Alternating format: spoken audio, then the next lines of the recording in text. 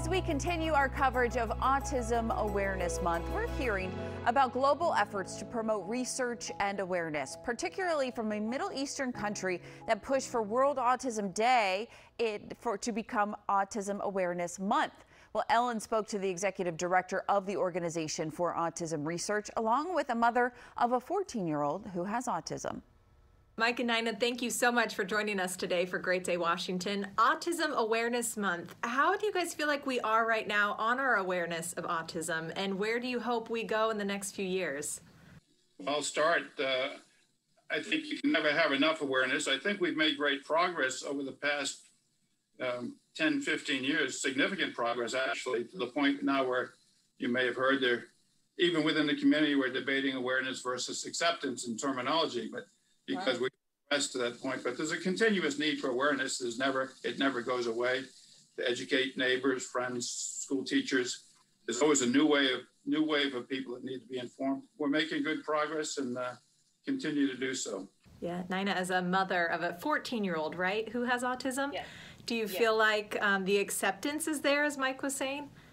I think that it's coming. I will say that this younger generation seems to be really with it in terms of accepting people from all different walks of life. And it's just sort of ingrained in their curriculum and in their culture.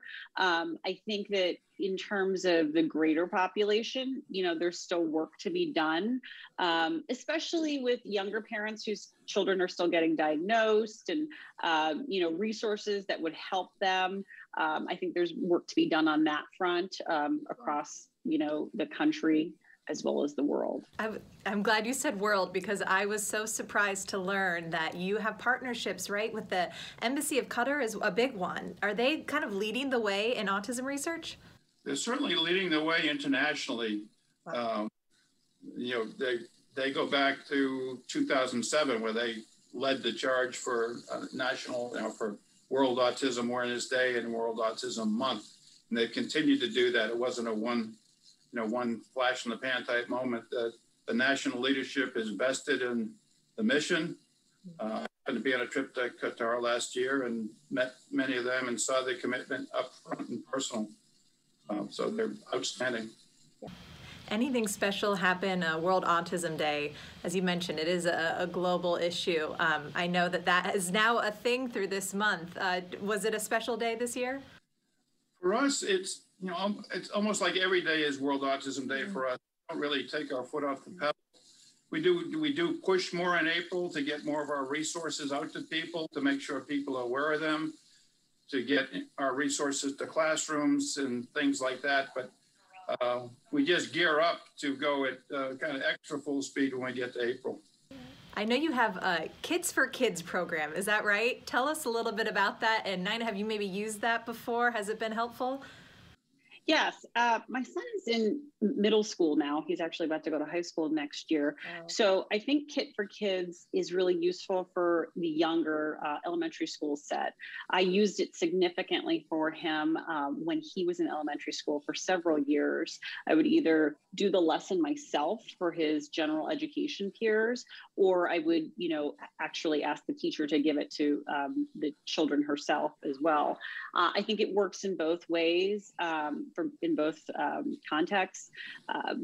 As I said before, this younger generation of children, their perspective on diversity is, it's just part of their culture, and they instinctively can be very inclusive. So Kit for Kids is just really good reinforcer. It just exposes kids into the different ways that autistic kids think, and different is not less. It's just a little bit different. And we all have, diversity that we all celebrate. So it's just one of those things. That's so good to hear. So encouraging to hear, especially through this month. Thank you both for your time today and for joining us. Thank you, Ellen. Thank you very much. Now, the partnership between the Qatari Embassy and the Organization for Autism Research will expand the Kit for Kids program. And among the many things that they offer, one is an interactive workbook for elementary and middle schoolers to learn to see the world through the eyes of their peers with autism. We're different, not less. I like that.